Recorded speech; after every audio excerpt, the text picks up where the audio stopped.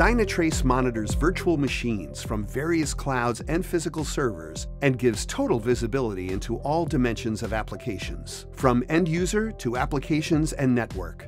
The Dynatrace integration of Lightstep Incident Response allows site reliability engineers and system administrators to send Dynatrace alerts to incident response.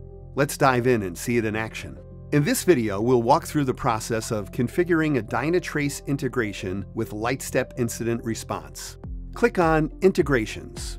Click on the Dynatrace card. On the Details page, provide a name for the integration. Provide the service to associate Dynatrace alerts to. Enter the integration URL as an easy way to launch back into Dynatrace from Incident Response.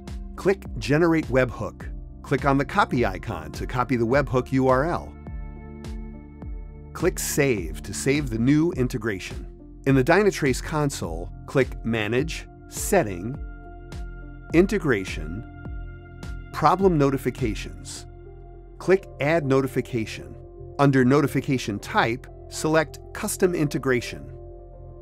Enter a display name. Paste the webhook URL you copied earlier. Under Additional HTTP headers, paste the sample payload.